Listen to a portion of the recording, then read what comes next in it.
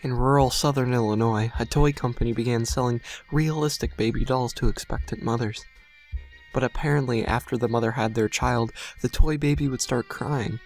Eventually, the rocking motion advertised to calm it down wouldn't work, and you couldn't get it to stop without shaking it. Eventually, when it started crying to the parent, they would have to beat it, and the beatings and thrashings would have to get harder and harder just to get it to be quiet.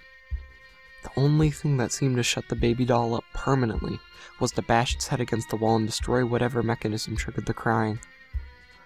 On one and more occasion, though, neighbors called the authorities to report child abuse, and when the police arrived they found the bloody remains of infants smeared across the walls and the floor.